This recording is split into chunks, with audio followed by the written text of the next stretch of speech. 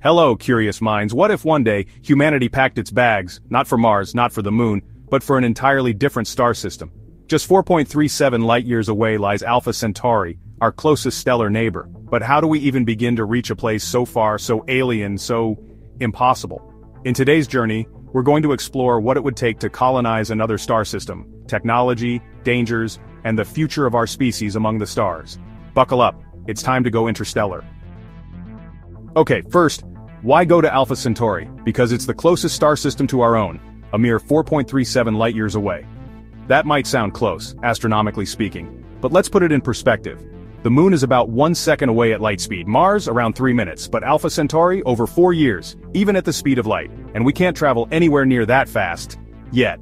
So why choose it as our first destination? Because Alpha Centauri isn't just one star, it's a trio. 2 sun-like stars, Alpha Centauri A and B, orbit each other, and a third, dimmer red dwarf, Proxima Centauri, lurks nearby, and Proxima might have something incredible, an Earth-sized planet in its habitable zone, a rocky world we call Proxima B. We don't know if it's truly habitable, but it gives us something vital, a target, a reason to go. Right now, our fastest spacecraft, Voyager 1, has been flying for over 45 years, and it's not even 0.06% of the way to Alpha Centauri. At that speed, a trip to Alpha Centauri would take over 75,000 years. If we want to colonize another star system, we'll need to revolutionize space travel, maybe even rethink physics itself. But if we can get there, it might just be humanity's second home. Alright, so, 75,000 years to get to Alpha Centauri with current tech? That's a hard pass, we're gonna need something way faster. First up, nuclear propulsion. This one's not sci-fi, it's been on the drawing board since the 1960s. Instead of burning chemical fuel like rockets today, these ships would use controlled nuclear reactions to push us forward, much faster, much more efficient. How fast are we talking? Maybe 10% the speed of light in theory. That would cut the trip to Alpha Centauri down to around 40 years. Still a long time. But suddenly, it's starting to sound doable. Next, antimatter. When antimatter meets matter, it releases a ridiculous amount of energy, like the most efficient explosion possible. With enough antimatter and a way to safely store it, we could hit speeds of maybe 50% of light speed or more. That's less than a decade to Alpha Centauri. Tiny problem though, antimatter is insanely expensive and unstable. We'd need breakthroughs in production, containment, and maybe insurance. Then there's the idea that's actually getting funding right now, laser sails. Picture this, a paperclip-sized probe with a giant reflective sail, pushed by a powerful laser beam from Earth. Breakthrough Starshot wants to do this, and they think they could get to Alpha Centauri in just 20 years, but only for a probe, not humans. Downside, no brakes, it would just fly right past at 20% light speed. Blink and you miss it. And then there's the wild stuff. Warp drives, wormholes, bending space itself. The famous Alcubierre drive is a real theory. It says if you compress space in front of a ship and expand it behind, the ship could ride a kind of wave faster than light. Downside, we'd need something called negative energy, which, as far as we know, doesn't exist. Yet. So, we've got some incredible ideas. Some are nearly within reach, some are still deep in the realm of sci-fi. But one thing's clear, if we want to colonize Alpha Centauri, we'll have to become a species of engineers, explorers, and dreamers. Okay, let's say we figured it out. We've built the ship, it's fast, it's powerful, and it's ready to go. Now comes the next big question. What's it like to actually travel to another star? Because this isn't a quick weekend trip to Mars. This is decades, even centuries in space. One idea? The generation ship. A huge vessel where entire families live, work, and die, while their grandkids or great-grandkids are the ones who arrive. Basically, a floating city in space with farms, schools, gravity simulation, everything you'd need to survive for 100+ years between stars. Downside? It's expensive, complex, and you're raising generations who never even chose this mission. Option 2, cryosleep. Freeze the passengers for the whole trip, then wake them up when they arrive. It's a sci-fi classic, and scientists are actually working on this, kind of. We've done it with frogs and even human organs, but full-body human stasis? Not yet. Downside, if something goes wrong mid-flight, well, good luck fixing anything while frozen. Of course, there's the robotic route. Send probes first, autonomous AI-powered scouts that can prep the system, scan planets, even build infrastructure. Let them take the risks so humans can follow later. No matter how we travel, there's one challenge you can't escape: the human mind. Long voyages mean isolation, limited space, the same people around you all day, every day. It's like living in a submarine, for decades. Mental health, group dynamics, boredom, they're just as important as engines and oxygen. Traveling to Alpha Centauri won't just test our technology, It'll test our patience, our psychology, and our ability to adapt to a life between stars, because once we launch, there's no turning back. After decades, or maybe even centuries, we've finally made it. We're in the Alpha Centauri system. It's not one star, but three. Alpha Centauri A and B are a binary pair, and way out on the fringe, there's a tiny red dwarf, Proxima Centauri. That's where our best shot is. A planet called Proxima B. It's about the size of Earth. It's in the so-called habitable zone, where liquid water could exist. But that's all we really know. Everything else? Total mystery. Is there an atmosphere? What's the gravity like? Magnetic field? Radiation levels? Could we breathe the air? Or would we instantly regret it? First step, send out drones and landers to map the surface, scan the chemistry, and search for signs of life. And yeah, we'd be looking for life. Even microbial life would be a huge discovery. But it could also mean danger, unknown ecosystems, alien bacteria, or biochemistry we don't understand. This is first contact. Maybe not with aliens, but with an entirely new world. Meanwhile, we'd set up orbiting stations to serve as command hubs. Think ISS 2.0, but with more lasers and better coffee. And on the surface, we'd start small, robotic habitats, 3D printed structures, maybe even inflatable modules. After a journey across the stars, this is where it really begins.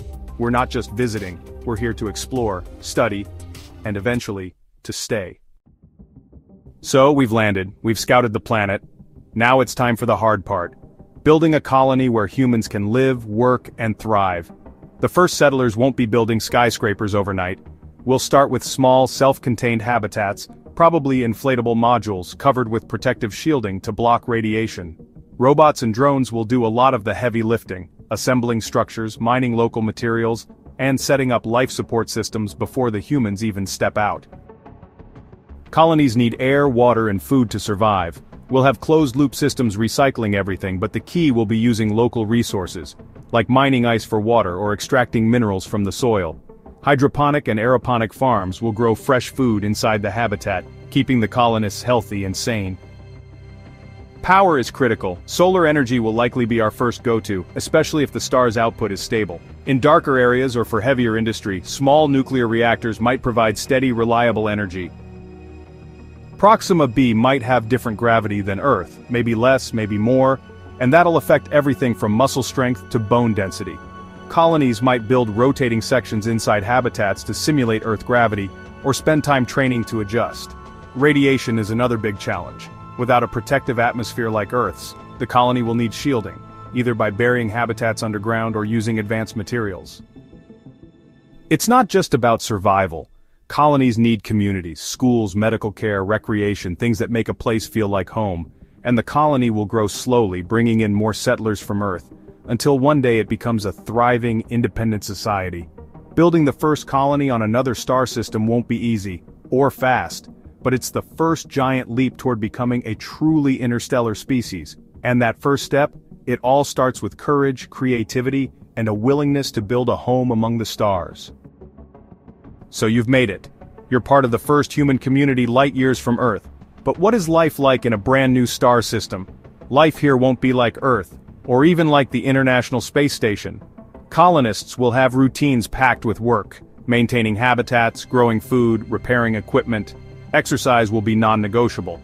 Without Earth's gravity, your muscles and bones weaken fast. But there will be downtime too, social events, virtual reality hangouts, and maybe even art and music, because humans need creativity to thrive. Long-term space living isn't just physical, it's mental. Isolation, confinement, and distance from Earth can take a toll. That's why mental health support will be vital. Virtual therapists, group activities, and lots of ways to stay connected with loved ones back home. Out here, humanity might evolve in new ways. Different conditions, challenges, and generations born off Earth could create unique cultures. What language will they speak? What holidays will they celebrate? The first colony could be the seed of a whole new human civilization. Exploration won't stop with the colony. Outposts, mining operations, and scientific expeditions will push farther into this alien world. Every new discovery will teach us more about this system, and maybe about life itself. So life in a new star system will be challenging, exciting, and sometimes lonely, but it's also the beginning of something incredible, humans truly becoming a spacefaring species. Alright, let's get real for a second. Colonizing Alpha Centauri isn't just about dreams and rockets, it's also packed with risks and a whole lot of unknowns. Space travel is hard, really hard. The farther you go, the less room there is for error. A tiny failure, whether it's life support, propulsion, or communication, could spiral into a mission-ending disaster.